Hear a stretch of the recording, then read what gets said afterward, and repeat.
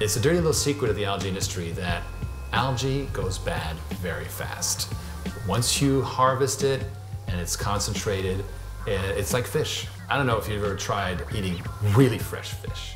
You know, that's just been harvested. It's got that wonderful fresh flavor. There's no fishy flavor. It tastes of the ocean. That's what you get when you harvest algae. It doesn't smell. How algae starts to smell when it decomposes. So when you've been around algae scum in ponds and wetlands and so forth, that is the rotting algae. Well, you don't want that. What you want is the pristine, pure, clean algae, so you can have the nutritional applications, animal feed, fertilizer, and still fuel and chemicals. Why? Because you don't want the product degraded by losing the valuable oils.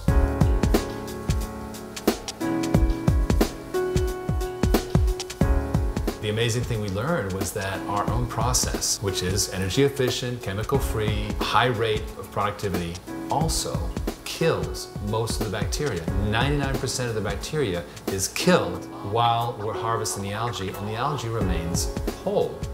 Then we did more experiments in which we put algae biomass cultivated with the algae appliance and harvested with a centrifuge, and we put them in an incubator. The algae that was harvested with a centrifuge only endured for a few hours. The algae that was harvested with the appliance didn't have any bacteria. This is an amazing breakthrough because we used to think of algae producers as having to have all their processing on site.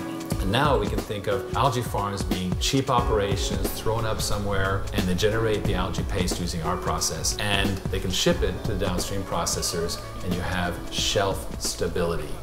Shelf stability creates an industry. We figured out how to take the extraordinary inventions by my brother Nicholas and reduce them to practice. That is a phase that we've been able to achieve because the team, from Nicholas, of course, in research, all the way through the engineers and the general managers, are all able to absorb this research and make it engineering practice.